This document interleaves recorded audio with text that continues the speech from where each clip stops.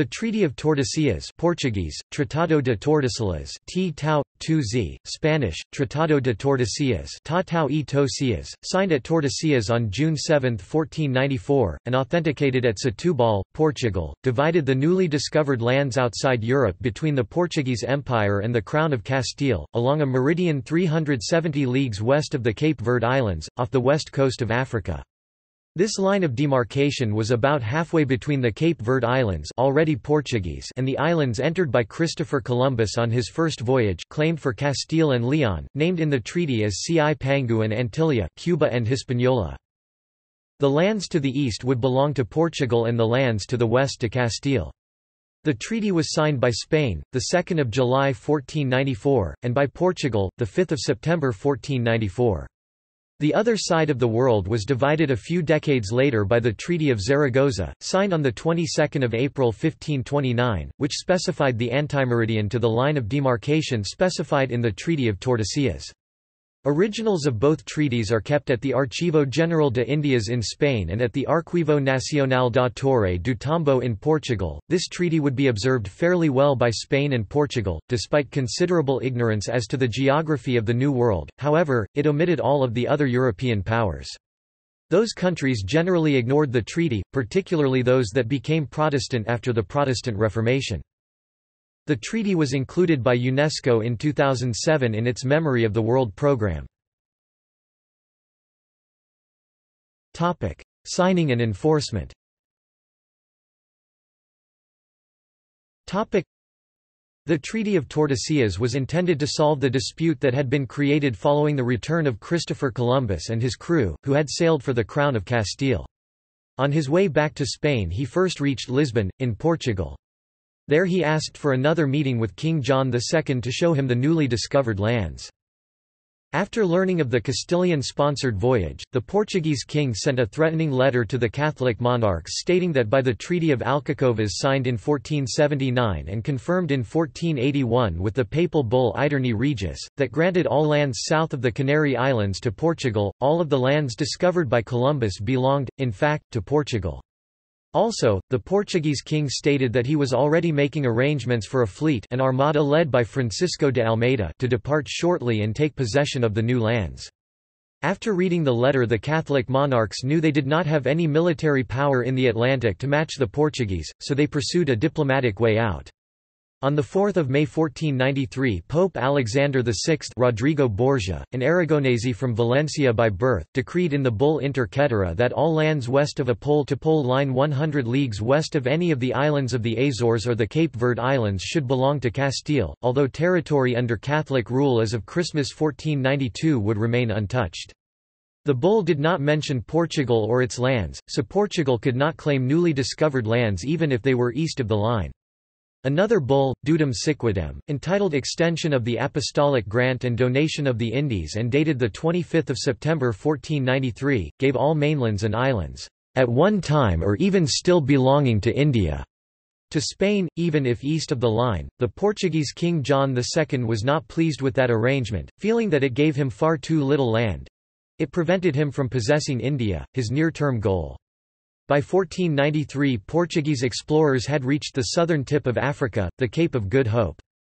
The Portuguese were unlikely to go to war over the islands encountered by Columbus, but the explicit mention of India was a major issue.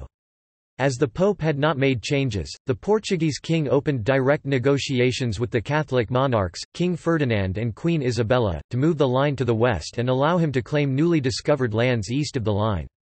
In the bargain, John accepted Inter Caetera as the starting point of discussion with Ferdinand and Isabella, but had the boundary line moved 270 leagues west, protecting the Portuguese route down the coast of Africa and giving the Portuguese rights to lands that now constitute the eastern quarter of Brazil. As one scholar assessed the results, "Both sides must have known that so vague a boundary could not be accurately fixed, and each thought that the other was deceived, concluding that it was a diplomatic triumph for Portugal, confirming to the Portuguese not only the true route to India, but most of the South Atlantic." The treaty effectively countered the bulls of Alexander VI but was subsequently sanctioned by Pope Julius II by means of the bull Ea Quae pro bono passus of 24 January 1506. Even though the treaty was negotiated without consulting the Pope, a few sources call the resulting line the «papal line of demarcation». Very little of the newly divided area had actually been seen by Europeans, as it was only divided via the treaty. Castile gained lands including most of the Americas, which in 1494 had little proven wealth. The easternmost part of current Brazil was granted to Portugal when in 1500 Pedro Álvares Cabral landed there while he was en route to India. Some historians contend that the Portuguese already knew of the South American bulge that makes up most of Brazil before this time, so his landing in Brazil was not an accident. One scholar points to Cabral's landing on the Brazilian coast 12 degrees farther south than the expected Cape São Roque, such that the likelihood of making such a landfall as a result of freak weather or navigational error was remote, and it is highly probable that Cabral had been instructed to investigate a coast whose existence was not merely suspected, but already known. The line was not strictly enforced.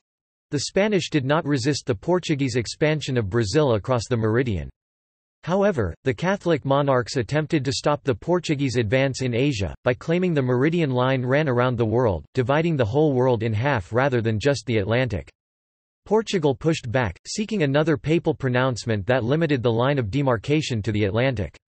This was given by Pope Leo X, who was friendly toward Portugal and its discoveries. In 1514, in the bull Praecesse Devotionis, for a period between 1580 and 1640, the treaty was rendered meaningless, as the Spanish king was also king of Portugal. It was superseded by the 1750 Treaty of Madrid, which granted Portugal control of the lands it occupied in South America. However, the latter treaty was immediately repudiated by the Catholic monarch. The First Treaty of San Ildefonso settled the problem, with Spain acquiring territories east of the Uruguay River and Portugal acquiring territories in the Amazon basin. Emerging Protestant maritime powers, particularly England and the Netherlands, and other third parties such as Roman Catholic France, did not recognize the division of the world between only two Roman Catholic nations brokered by the Pope. Tordesillas meridian.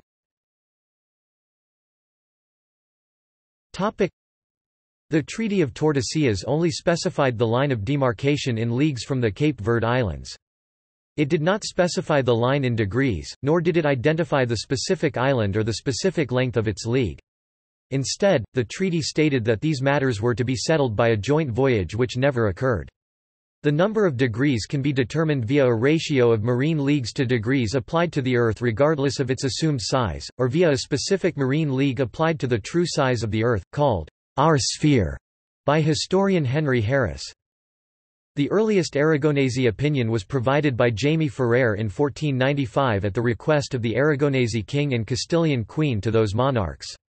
He stated that the demarcation line was 18 degrees west of the most central island of the Cape Verde Islands, which is Fogo according to Harris, having a longitude of 24 degrees 25 W of Greenwich, hence Ferrer placed the line at 42 degrees 25 W on his sphere, which was 21.1% larger than our sphere. Ferrer also stated that his league contained 32 Olympic stades, or 6.15264 km according to Harris, thus Ferrer's line was 2,276.5 km west of Fogo at 47 degrees 37 W on our sphere. The earliest surviving Portuguese opinion is on the Cantino planisphere of 1502. Because its demarcation line was midway between Cape Saint Roque, northeast Cape of South America, and the mouth of the Amazon River, its estuary is marked Todo este margen de agua doce. All of this sea is fresh water. And its river is marked Rio Grande, Great River. Harris concluded that the line was at 42 degrees 30 W on our sphere. Harris believed the large estuary just west of the line on the Cantino map was that of the Rio Maranhão. This estuary is now the Baía de São Marcos and the river is now the Miram, whose flow is so weak that its gulf does not contain fresh water. In 1518 another Castilian opinion was provided by Martin Fernández de Enciso. Harris concluded that Enciso placed his line at 47 degrees 24 W on his sphere, 7.7% smaller than ours, but at 45 degrees 38 W on our sphere using Enciso's numerical data. Enciso also described the coastal features near which the line passed in a very confused manner. Harris concluded from this description that Enciso's line could also be near the mouth of the Amazon between 49 degrees and 50 degrees west.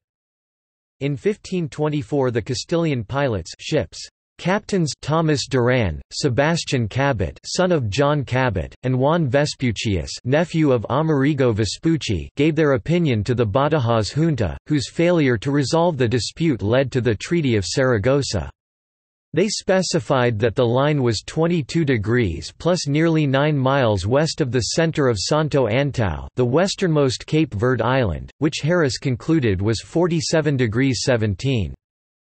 W on their sphere 3.1% smaller than ours and 46 degrees 36 W on our sphere. In 1524 the Portuguese presented a globe to the Badajoz junta on which the line was marked 21 degrees 30 west of Santo Antão, 22 degrees 36 inches on our sphere. Antimeridian, Moluccas and Treaty of Zaragoza.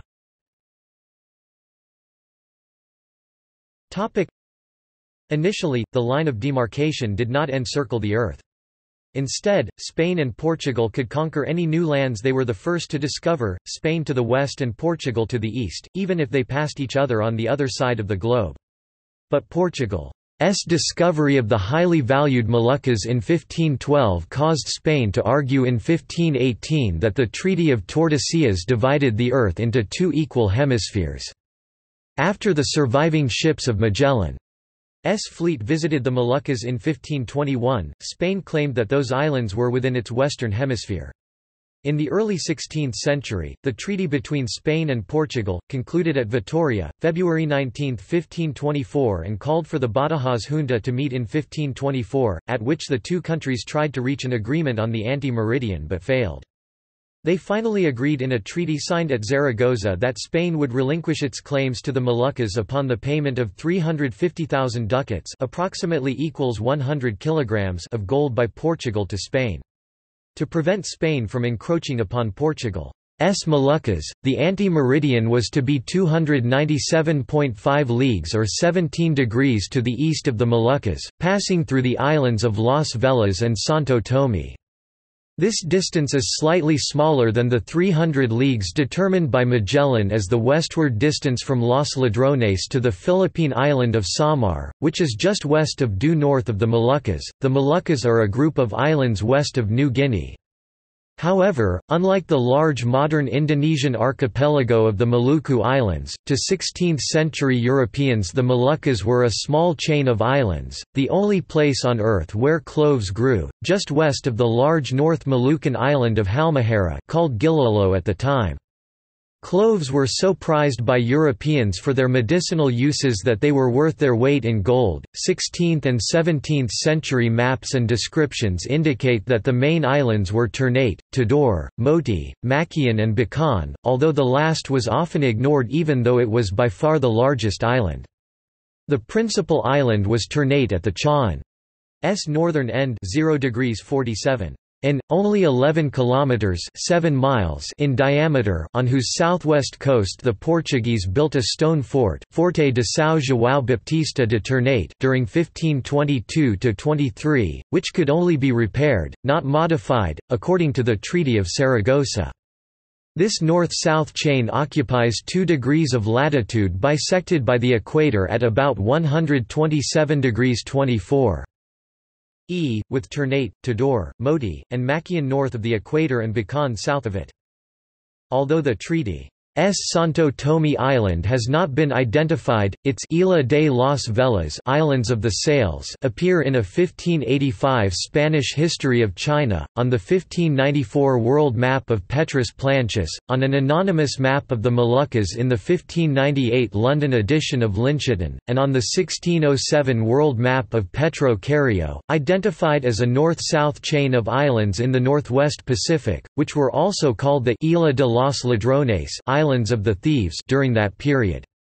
Their name was changed by Spain in 1667 to Isla de las Marianas Mariana Islands, which include Guam at their southern end. Guam longitude of 144 degrees 45. E is east of the Moluccas.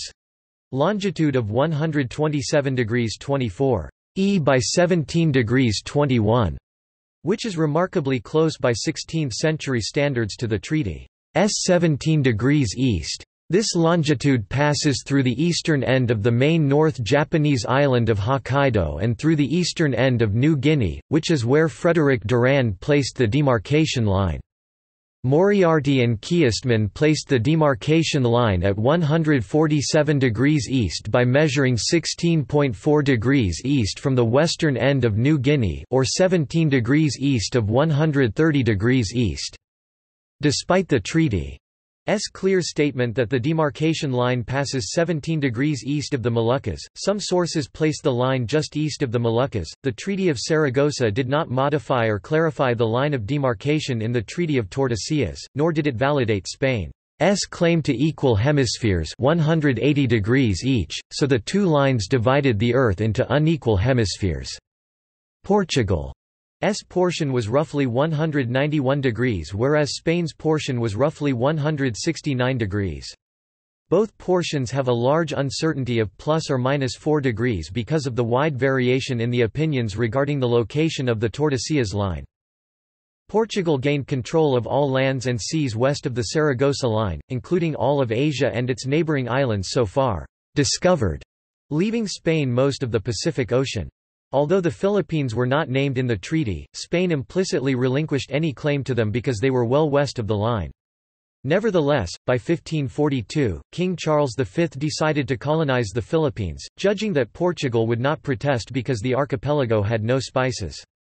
Although a number of expeditions sent from New Spain arrived in the Philippines, they were unable to establish a settlement because the return route across the Pacific was unknown. King Philip II succeeded in 1565 when he sent Miguel López de Legazpi and Andrés de Urdaneta, establishing the initial Spanish trading post at Cebu and later founding Manila in 1571. Besides Brazil and the Moluccas, Portugal eventually controlled Angola, Mozambique, Portuguese Guinea, and São Tomé and Príncipe, among other territories and bases in Africa. Several bases or territories as Muscat, Ormus and Bahrain in the Persian Gulf, Goa, Bombay and Daman and Diu, among other coastal cities in India, Ceylon, and Malacca. Bases in present-day Indonesia as Makassar, Solor and Ambon, Portuguese Timor, the Entrepot base of Macau and the Entrepot enclave of Dejima, Nagasaki in the Far East. Spain, on the other hand, would control vast western regions in the Americas, in areas ranging from the present-day United States to present-day Argentina, an empire that would extend to the Philippines, and bases in Ternate and Formosa 17th century. Effect on other European powers.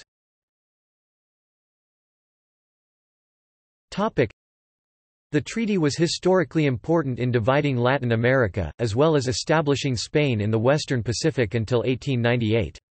However, it quickly became obsolete in North America, and later in Asia and Africa, where it affected colonization. It was ignored by other European nations, and with the decline of Spanish and Portuguese power, the home countries were unable to hold many of their claims, much less expand them into poorly explored areas. Thus, with sufficient backing, it became possible for any European state to colonize open territories, or those weakly held by Lisbon or Madrid. With the fall of Malacca to the Dutch, the VOC Dutch East India Company took control of Portuguese possessions in Indonesia, claiming Western New Guinea and Western Australia, as New Holland. Eastern Australia remained in the Spanish half of the world until claimed for Britain by James Cook in 1770. The attitude towards the treaty that other governments had was expressed in a statement attributed to France's King Francis I, "Show me Adam's will." Treaty of Madrid.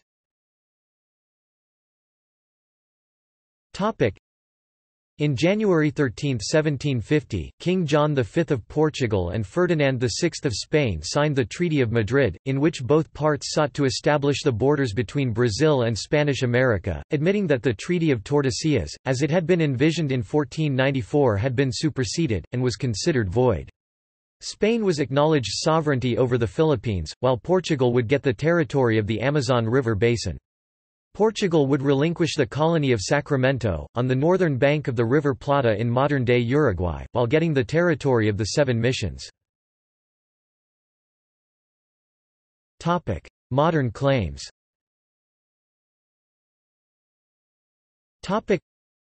The Treaty of Tordesillas was invoked by Chile in the 20th century to defend the principle of an Antarctic sector extending along a meridian to the South Pole, as well as the assertion that the treaty made Spanish or Portuguese all undiscovered land south to the pole. Indonesia took possession of Netherlands New Guinea in 1962, supporting its claim by stating the Empire of Majapahit had included western New Guinea, and that it was part of the Treaty of Tordesillas. The Treaty of Tordesillas was also invoked by Argentina in the 20th century as part of its claim to the Falkland, Malvinas Islands. See also: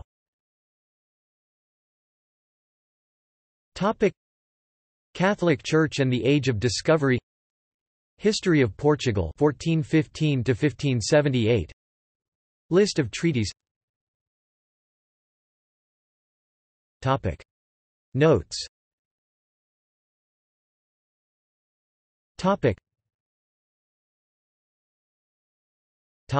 References.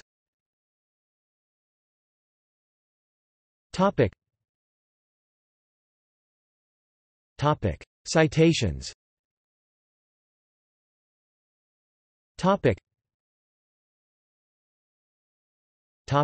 Bibliography. Edward G. Bourne. The History and Determination of the Line of Demarcation by Pope Alexander VI, between the Spanish and Portuguese Fields of Discovery and Colonization. American Historical Association, Annual Report for 1891, Washington, 1892, Senate Miscellaneous Documents, Washington, Volume 5, 1891–92, pp. 103–30. James R. Ackerman, The Imperial Map, Chicago, University of Chicago Press, 2009, 138. Leonard Y. Andaya, The World of Maluku, Eastern Indonesia in the Early Modern Period, Honolulu, University of Hawaii Press, 1993, ISBN 0-8248-1490-8. Emma Helen Blair, ed., The Philippine Islands, 1493–1803 Volume 1 of 55 Cleveland, Ohio, 1903–1909, containing complete English translations of both treaties and related documents. Stephen R. Bone, 1494, How a Family Feud in Medieval Spain Divided the World in Half New York, Thomas Dunn Books, 2012. ISBN 978-0-312-61612-0. Charles Corn, The Sense of Eden, A Narrative of the Spice Trade, New York, Kodansha, 1998, ISBN 1-56836-202-1. Cortesao, Armando 1939. Antonio Pereira and His Map of circa 1545. Geographical Review, 29–205–225. doi, 10.2307, 209943. JSTOR 209943. Francis Gardiner Davenport, ed., European Treaties Bearing on the History of the United States and Its Dependencies to 1648 Washington, D.C., Carnegie Institution of Washington, 1917–1967. Translation of the Treaty of Tordesillas by Davenport. Henry Harris, The Diplomatic History of America, its first chapter 1452 1493 1494 London, Stevens, 1897. Knowlton, Edgar C. 1963. China and the Philippines in El Paraquillo Sarniento. Hispanic Review, 31–336–347. doi, 10.2307, 472212. JSTOR 472212. Weisberg, Tatiana. The Treaty of Tordesillas and the Re-invention of International Law in the Age of Discovery. Journal of Global Studies, No. 47, 2017. External links.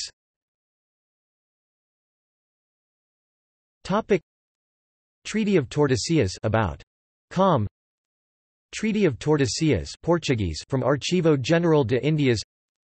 Treaty of Tordesillas English translation from Blair. Broken link. Compact between the Catholic sovereigns and the King of Portugal regarding the demarcation and the division of the Ocean Sea English translation from Blair. Broken link.